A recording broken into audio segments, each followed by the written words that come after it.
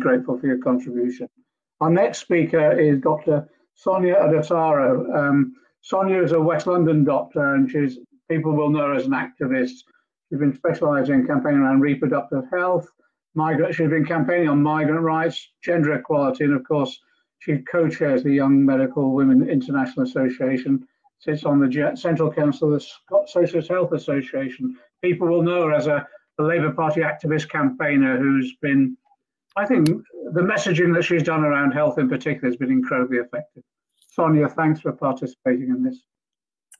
Thank you for having me, and it's been a really great afternoon so far. I find it really energizing, so thank you to all the other speakers in the event so far. So I thought I would start by telling you about a night shift that I was working on just a few weeks actually before we all started talking about COVID.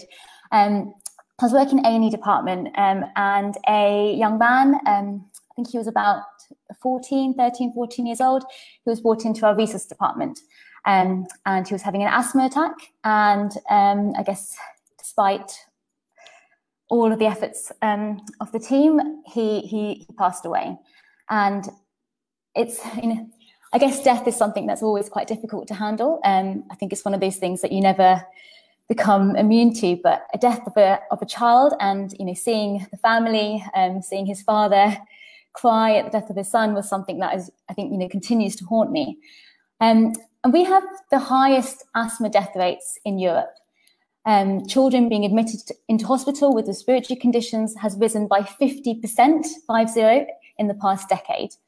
And there are many factors behind this, particularly our polluted air, but also more and more children living in poor housing, living in poverty, living in having poor diets, malnutrition.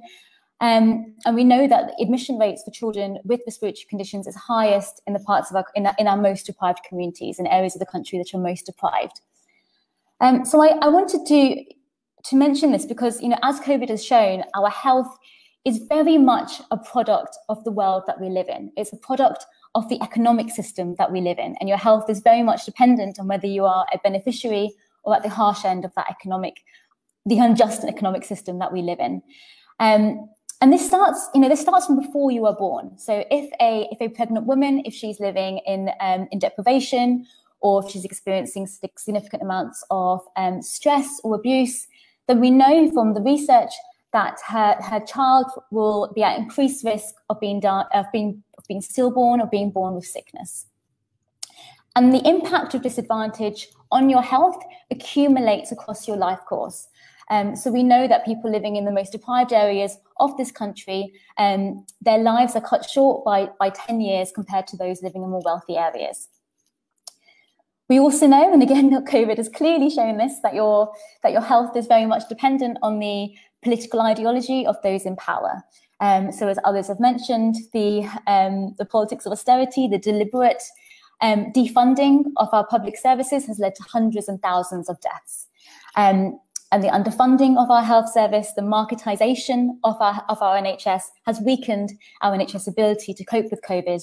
And as John described so vividly, privatisation of our NHS is behind our government's failure to get a grip on this crisis, and has led to an unmeasurable number of deaths. And I'm not going to go over, because I think John explained the privatisation really vividly. But the one point that I'd like to emphasise is that the covert privatisation of our healthcare service has been happening, has accelerated in recent years, but it's been happening for over 30 years. So it's happened under governments of all colours. And alongside marketisation of healthcare, we've seen the undermining of universalism, the erosion of the principle of healthcare as a human right. So we are now at a place in our country where if you are a migrant, or simply if you look foreign, you can be denied healthcare. We've had pregnant women in recent years die because they've been too scared to see the doctor. We have children with cancer who have been denied healthcare because their parents can't afford the migrant healthcare charges.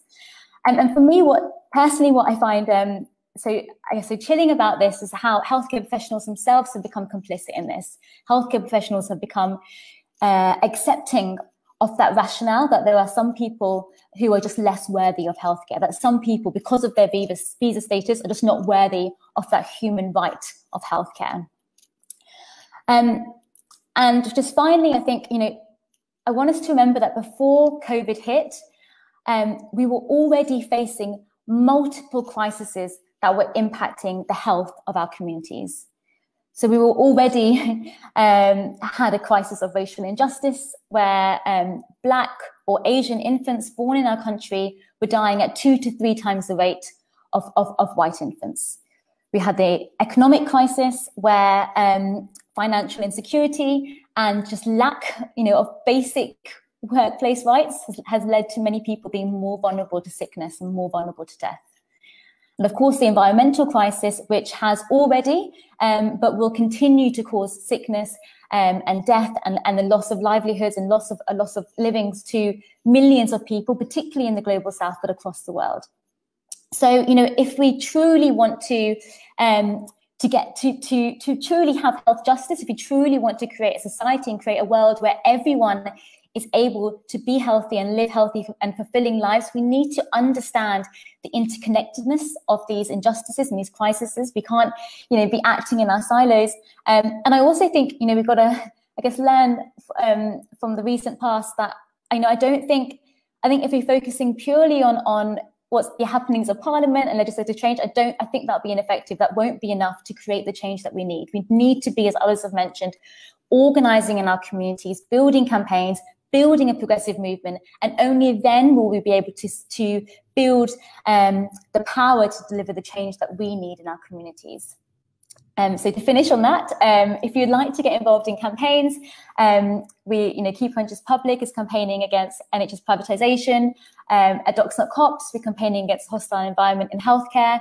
And if you want to get, I didn't mention, but if we have time, we can talk about the trade deal and Global Justice Now and War on Want and Keep NHS Public are campaigning against the trade deal, which is being negotiated now, which, as John said, could accelerate and lock in the privatisation of our healthcare services. Thank you very much for having me. Sonia, thanks ever so much. Thanks ever so much. You always make the policy real by the real life examples that you give. Really grateful for all that you do as well. Thanks ever so much. Our next speaker is Sana